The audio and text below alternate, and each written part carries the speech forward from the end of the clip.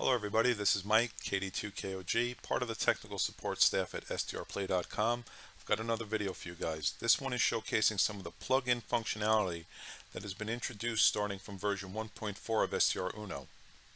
SDRuno's plugin system allows the development of a wide variety of plugins.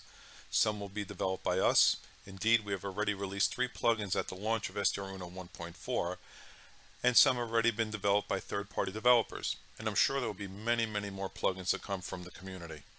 If you're interested in developing your own plugins for SDRuno, I'll display the relevant information at the end of this video.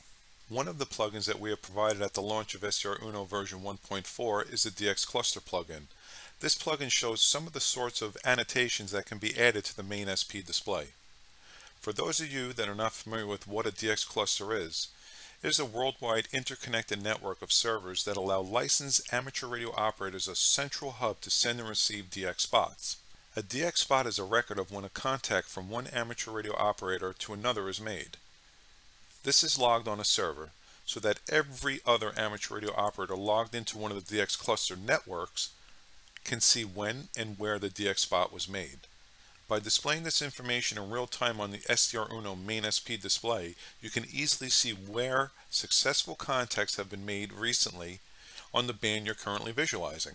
I also want to inform you guys that the server will store DX spots across all bands, but we will only see the spots that are logged within the frequency limits of our main SP display. Now we can easily change bands while the DX cluster plugin is running and then see any spots that are within the new band. Earlier I said that the DX cluster system is used by licensed amateur radio operators. Indeed, you will need a valid call sign put into this plugin for it to work.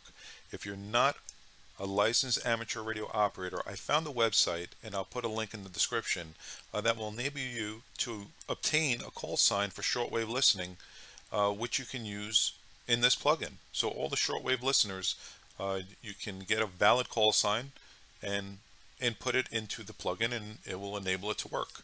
So let's have a look at some of the key features of this plugin. When you save a workspace in SDRuno, the plugin will get notified of a workspace save event and will have the opportunity to store the plugin on-screen coordinates in SDRuno's INI file.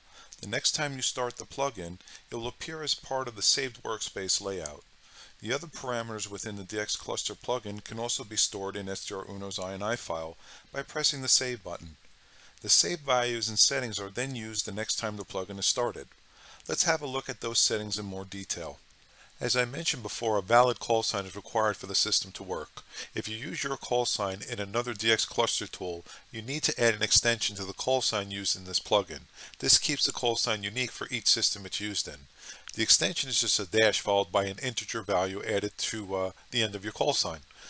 It's not important what the extension value is as long as it's unique.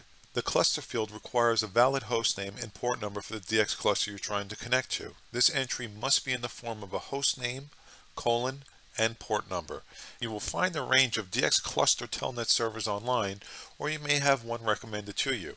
We provide a default entry if you don't have the details for one. The timer field contains the amount of minutes that the DX spot will stay visible for. This timer starts from the moment that the DX spot is added to the telnet server, not from the time that it's displayed in the main SP display. This timer is specific to each spot.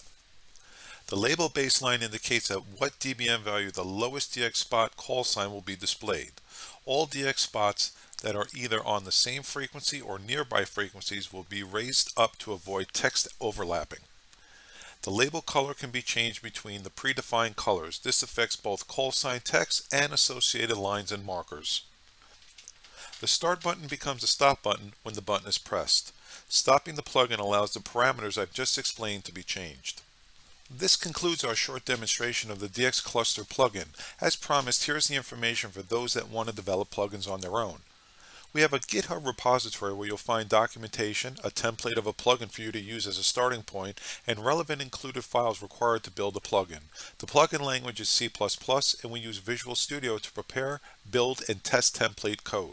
If you have any questions or comments about this video, DX clusters, or the SDRuno plugin system, please leave them in the comments. I answer all questions and comments. I'll see you guys in the next video. Thank you so much for watching, and 73.